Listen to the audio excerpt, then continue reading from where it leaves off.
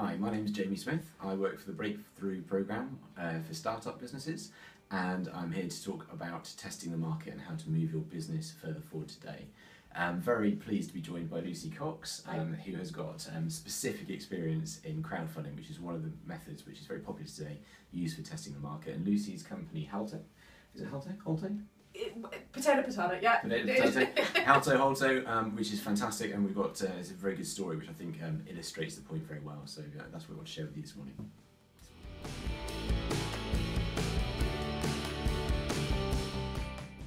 So Lucy, as well as providing business support for our clients on the Breakthrough project, I know you run your own business, Halto, and you've used crowdfunding to be able to test the market. Can you tell us a bit about how that works? Yeah, certainly. We crowdfunded last February 2015, and it just provided us a really great platform to test the market in a really cost-effective way, and to put a product concept out there, and to get feedback, not only in terms of whether there's a demand for the product, but also in terms of the brand personality, what sort of social media platforms, advertising platforms would work really well with that target audience as well. So it was a 28-day campaign. Through the platform that we use, which was Crowdfunder, you get your own domain page, your own domain name, your own page. You populate it with a video and some content. It's up to you to come up with a whole variety of rewards which people can pledge in exchange for. So, for example, I think we had 6 different rewards which ranged from just donating money into the campaign right the way through to coming to a launch dinner, and having limited edition products, that sort of thing. So it was a fairly low risk strategy for us, but it told us everything that we needed to know about our market, and if there was a market, which was the most important thing. Are there risks involved in this crowdfunding? There are risks. I think when you're doing anything product based, you have an IP risk. As soon as it's out there in the public domain, unless you're able to mobilise quite quickly, there is the risk that somebody is going to take that product idea. We got ourselves as protected as we could do with intellectual property, but it's only ever worth what you're prepared to defend it in court at the end of the day. So I think by the time we actually got out to the crowdfunding platform, we had made a commitment to ourselves that if it was successful, then we had to move fairly swiftly after that. Also, from our point of view, our rewards involved product. So it was in our interest, if the crowdfunding campaign was successful, to get product out to people as quickly as possible. So. Okay. And can you tell us any more about the actual deal that you put together for people? What was it that people could buy or get into if they went to your crowdfunding? Well, essentially crowdfunding, certainly with a rewards-based one, the most common reward is actually to be able to buy the product before anybody else. So you are effectively pre-ordering a product that doesn't yet exist.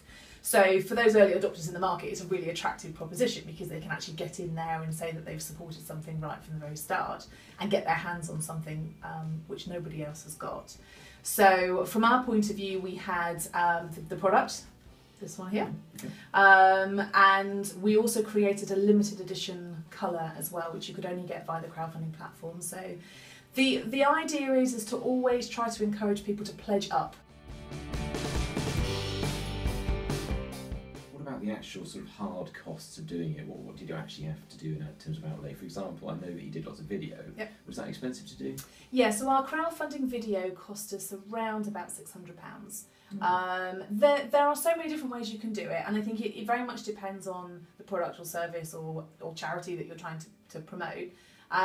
But for us, it's such a visual thing that it made sense to invest in a really good video, and also we're telling a story. So we're 2 sisters, we're 2 mums, we've never really done this sort of thing before, bringing a product right from concept to market. And we wanted something that was shareable, something that people could relate to and they wouldn't mind sharing it via their social media networks. So yes, we did have to invest in that. Some people, they would be more than happy just talking to an iPhone camera and that would be their video.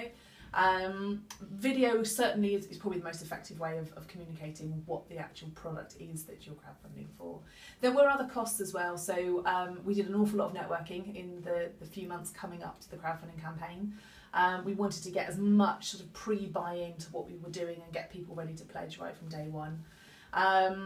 We also spent a reasonable amount of money on social media advertising. I think one of the mistakes that a lot of people make with crowdfunding is they spend a lot of time investing in this video and on their webpage and get everything ready to go, and then they push the button and sit there and wait for the money to start rolling in, and it doesn't happen like that. It's not a build it and they will come. So there has to be a significant amount of investment, either financially or in terms of time, just campaigning all the time out to that network. So it's what you make of it. I think if you go in really well prepared and have a really clear outcome that you're looking for, then I think it's actually really effective.